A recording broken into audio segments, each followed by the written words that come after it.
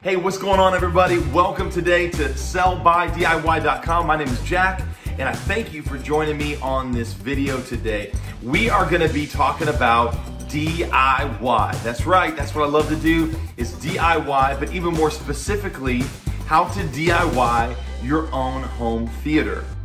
And many people think when they hear the phrase, the two words, home theater, they think mega bucks, they think big time money. I have to spend so much money to put a home theater in my house, and that's just not true. Because what I'm going to show you today is exactly what I did over the last year. This has been a journey, it just didn't happen overnight. But what I've done to put myself in a position where we can have a home theater at our house, but do it very inexpensively, considering all of the options. I will say that we have done our home theater for $2,000. I know that's crazy. For some of you might think like, that's a lot of money. Others might say, well, that's not a lot of money considering how much you really could spend, and that's true. So what I want to do today is just walk you through the journey. I'm going to show you everything that I've done, try to reiterate how much I spent on the different aspects of it, and hopefully encourage you in your journey to DIY home theater. All right, you ready? Let's go. Let's go check it out. Very first things you think of and consider when you're talking about a home theater is the projector. What are you going to do for a projector? Now, you know, if you really get into research, you'll find that, I mean, there are projectors out there that literally are like $30,000, like a brand new, amazing car. That's right, a projector that costs as much as a brand new car. Unfortunately, that's not my kind of budget, and I'm trying to keep things a little more simple than that. So what I did was some research on inexpensive home theater projectors, and I found this one that had great reviews. It's a brand called Optoma, and it has done so far an amazing job. And I'll get you a little closer and take you up and show you what this is all about. Okay, so we installed the projector on this down rod, this ceiling mount. It starts here with our cable box. So behind our cable box is a 50-foot HDMI cable. It runs up, there you can see it going straight up to the ceiling. It goes across our ceiling and down behind the drywall through a port that goes into our sound bar. And then out of the sound bar comes another 50-foot HDMI cable, runs up the wall, through the ceiling, back here, and comes directly into this HDMI port right there. You can see the yellow tag. It says connect N to TV/projector. Okay, that's how we get our audio video running from our cable box to our sound bar and then all the way back to our projector. There you'll see another HDMI port, a USB for power, and we have a few other things here. It is a full 1080p projector, and it's done really good. You know, the truth is, when you talk about projectors, especially, you know, projectors that aren't like super top of the line, the quality, you're gonna lose a little bit on the quality only because, you know, of the lighting and everything. It's gonna wash it out a little bit, especially, you know, if you're as far back as I am. Now, if you have a short throw lens or a reverse lens and the projector's behind the screen, then, you know, you'll probably get a little closer to what is normal, your normal video quality. But for me, you know, it is a little bit, the quality isn't as great as a TV. Now, I will say, when all the lights are off, man, it is nice. It's just when the lights are on, it dulls it out a little bit. But overall, this is a great projector. I've really enjoyed it. I've had no issues, not one single issue with Optoma. So if you're an Optoma representative, you guys did awesome. Great job. I would recommend this for sure. So the next thing as well that you obviously will think about in a home theater will be a projection screen. I decided, as I was doing research, I decided to go big because I have the wall space. So you can see my wall is a very big wall and 12-foot high ceilings. So I was able to really go big. And you know, I started, prior to my home theater in our old house, I had a 65-inch TV that I thought was just massive. And so when I started considering, we moved and I started considering home theater, I thought, well, let's do a 135-inch, you know, it'll be about double the size of what my 65-inch was. Man, I built this screen, put it up, and this thing is like 4 times the size of my 65-inch. So it is a really big screen. Again, it's 135-inch. I bought it on Amazon. I paid about $330 for it. Oh, I forgot to tell you, as I'm just thinking about price and cost, the projector, the Optoma projector, was around $550. So just wanted to throw that in there because I told you I would tell you how much I spent on different items. So this screen itself was I can't remember the exact number. It might've been as high as $350, as low as $320-ish, something like that. But it was a fantastic purchase.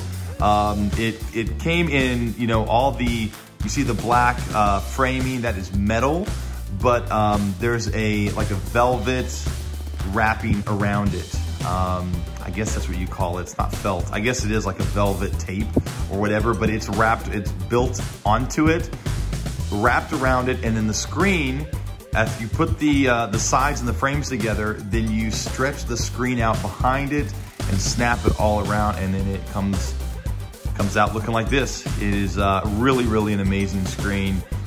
Super solid, and the fabric itself is awesome. I would suggest it highly, big time. So this 135-inch screen, if you got the room for it, go big or go home. So one other thing that I did, and my kids, you know, my kids are hilarious. They're like, Dad, you're so extra. You're always so extra. And I'm like, what are you talking about, extra?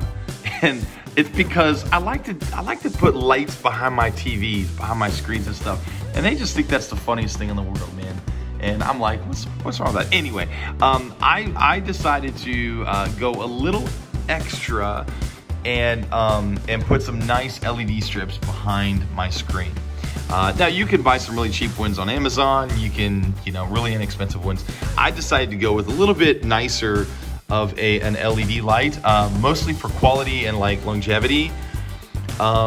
These are called Dowels. That's the product, D-A-L-S, Dowels. And I had to buy 4 or 5 strips, and so I could go all the way around my screen. And I gotta tell you, it probably cost me almost $200 for them. I know that sounds crazy, like why would you spend 200 bucks? But they are really nice lights, and they also come with an app where you can change your lights. You can do a whole bunch of stuff with it. So I want to show you here real quick. This is our hub. This is how we run everything smart, and I'll do a little quick insert on this here in just a few moments. But let me start and show you a little bit about the lights. This is our app. So I have them upstairs on our TV, and then also our projector screen down here. When you press that, that's the power button. You know, it just turns them on and off. And then we'll turn it back on here. The cool thing is that you have all sorts of options that you can change the colors. It's not just like one of those little remotes where you just press the little buttons, you know? Here you can do literally whatever you want. You can do different colors, and I'm just gonna show you here, you know, as you turn it, or as you just move this across the wheel, it changes the colors, right? It just kind of changes them to whatever you land on, that's the color it is. Okay, and then it also has these little presets here, so you can preset it to whatever color you want. I have these preset because these are the ones I like the most. Okay, so we're gonna go back there. Pretty cool. And then at the bottom, you have different functions, like you can do green gradual, you know, you can do red gradual, you can do, there's like 20 different options here. Red, green, crossfade. So, you know, you're probably not gonna use these on any normal situation, but for a party or for a football game or something like that, you might wanna use those different functions. You can also, I don't really use this, but you can put your lights to music. It's pretty cool. So you can select a song from your playlist, and then it will pulsate along with the beat. Kind of cool. I don't really use it very much. And then here's the camera. You can actually capture colors, you know. If you see a color you like, you can use your camera and capture it, and it will, your lights will go to that color. So pretty cool. That's, those are the lights for the back of the screen. Again, I spent about $150 roughly pardon me, I gotta go back to here and put them on normal color. Okay, yeah, I spent about 200 bucks or so on these lights, and I think they were really, really worth it. Okay, another aspect of lighting in your home theater will be your house lights. So what I've done is I have 2 sets of house lights. I have these that are kind of like right over the screen. As you can see, I have them colored to match the back of the screen, you know, those LEDs back there. So they're about the same. It kind of gives a, I don't know, just a balanced light approach up here. But then I have these backlights. These are just regular daylight bulbs. They're LED bulbs. They're just on and off. They do dim, but they're mostly just kind of on and off. These here are smart bulbs. So we can change the colors to whatever we want. They're really nice. And the main reason that I bought them and installed them was to give it just that overall color scheme up here by the projector screen. But also to soften the light, because I had daylight bulbs up here and it was just too bright. Even when I would dim them, still washed out quite a bit of color. So you'll want to, if you're gonna do your own home theater, consider getting some smart bulbs in the space that you have, and that way you can adjust them to whatever color you want, and you have different options. And we also have that here on our hub. So it's called Feit Electric.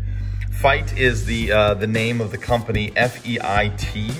That's who produces the bulbs. So here's what we have. I have all those smart bulbs on a group. There you can see it says basement lights. If I press it once, then it turns them all off. They go off and they go on together. But if I press and hold it, you know what? I pulled my finger off too quickly. Okay, if you press and hold it, then you have options. So here you can adjust the brightness, and at the bottom, you have all sorts of different options here. This is my recent color, but if I selected that, I'm sorry, that's not what I want to select, this is it. The color, I can choose whatever color I want those lights to be, and then that will go here to my most recent color. You also have a daylight color, you have cool white, and soft white. You have some other options here. You can go from, you know, like daylight to warm colors for your light bulbs itself. So it's a really, you know, it's just nice to be able to control those house lights, the ones that are right next to the projector screen, control them through the app on our little hub here. Cool. So that's those are the house lights. Okay, so this is our surround sound, our speaker and our audio system. I really, really like it. It's the Samsung QT8500 series. It is a really nice surround sound system. It is excellent quality. There's a lot of really great features on it. I'm not gonna go through every feature, but it is really important. I just wanted to show you kind of what we have. This is a really nice big sound bar. It also comes with 2 wireless rear speakers and a subwoofer. So I'm gonna go ahead and turn the audio on, and you can kind of get a feel. I do have this mounted directly underneath the screen with a soundbar mount. That mount cost me about $45.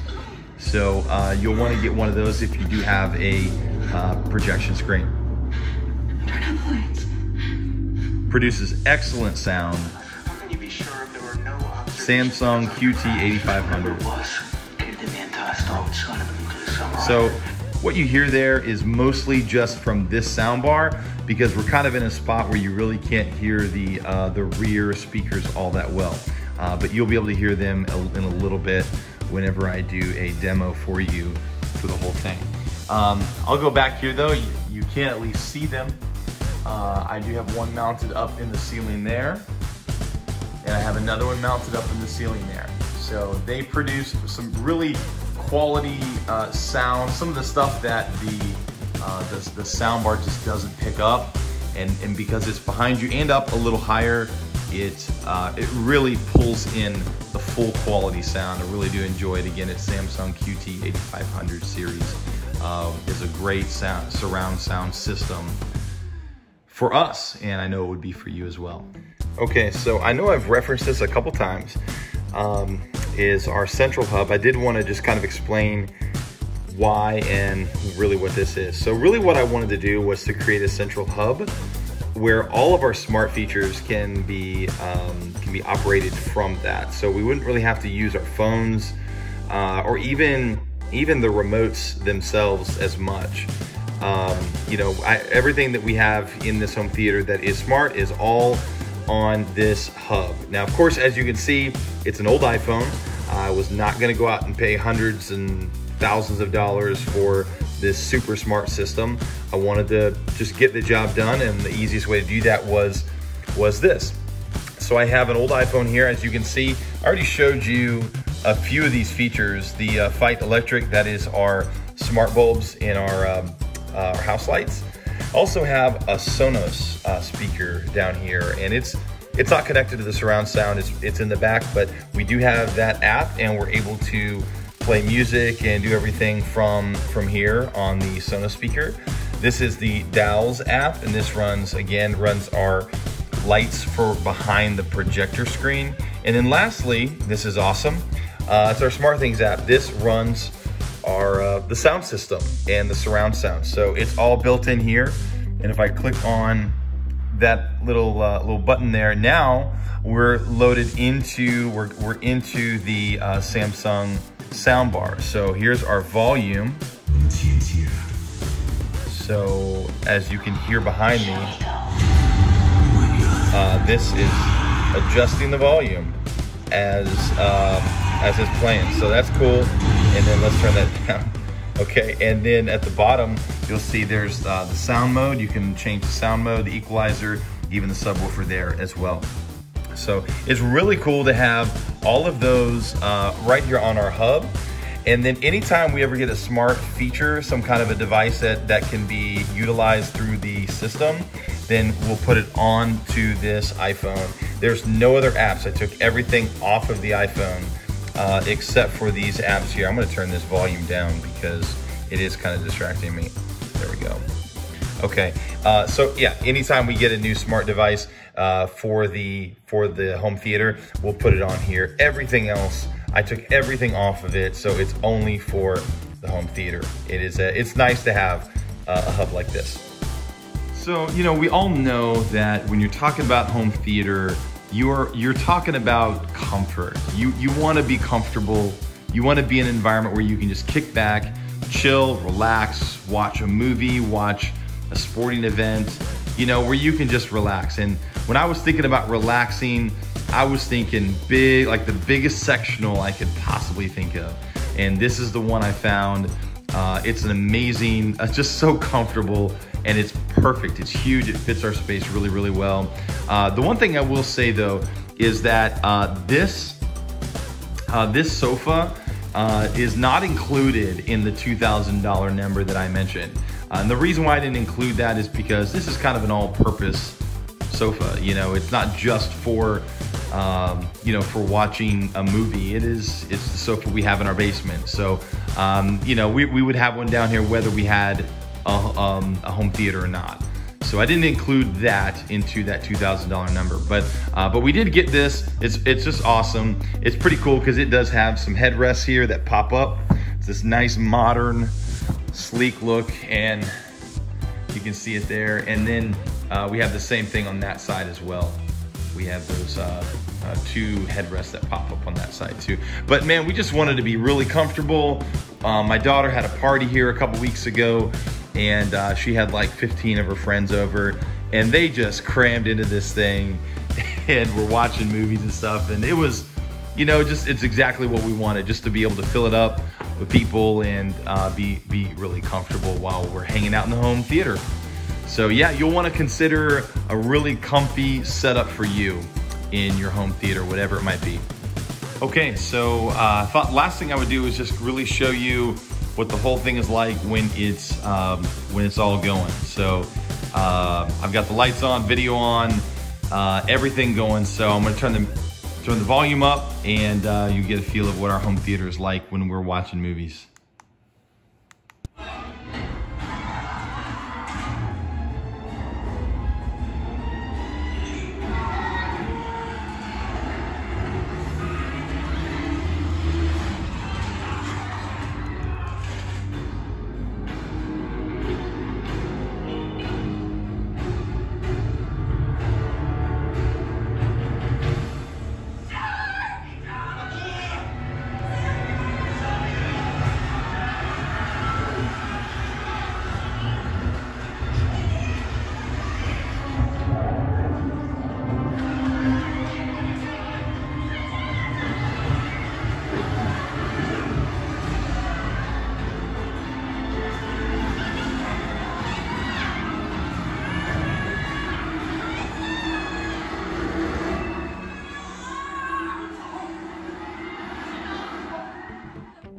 Okay guys, that's it. Man, thanks for joining me on this journey of our DIY home theater. I hope you enjoyed it. If you did, go ahead and do me a favor and like this video, subscribe to my channel, comment, share, do all those things, because that really helps me to just kind of know what's vibing with you guys and what kind of content I can share, even give more of out to you. Because as I said before, like, my whole goal is to encourage, to inspire, and to equip those of you to DIY, to do the things around your home that can enhance your home, that can encourage you and give you purpose as you are a homeowner. It's a lot of fun, it's exciting stuff, and I hope today really encouraged you. Please like, comment, share, subscribe, all those things. I really would love to hear from you.